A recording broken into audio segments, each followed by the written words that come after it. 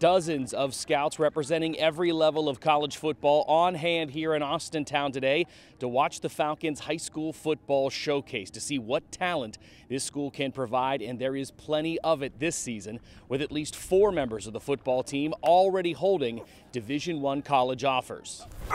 It's special to have the Power Fives here. That's really nice, and that doesn't happen all the time. But important to me is the D3, the D2, the 1AAs that are here, that are guys that are in the middle. Those guys are hard to find because D3 guys are looking for D2, D2 is looking for D1, and to find those guys and have these guys get that opportunity to take the next step is special for them and special for me in this program. After a couple hours in Austintown, those same scouts made their way to Warren Harding for the Raiders Pro Day. Head coach Steve Arnold has been hosting the event for years with the hopes of getting his players college exposure. I'm always been about our young people, and this, I don't know, I came up with this concept years ago. I was watching the NFL Combine, and I said, man, you know, we need to have a pro day.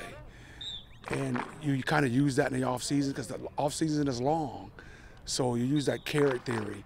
What am I shooting for? Obviously you want to get bigger, faster, stronger for the season, but you need something else. So we have this pro day and they look forward to it. So it's I don't know where I started, but I think it's been pretty good. For Sports Team 27, I'm Ryan Allison.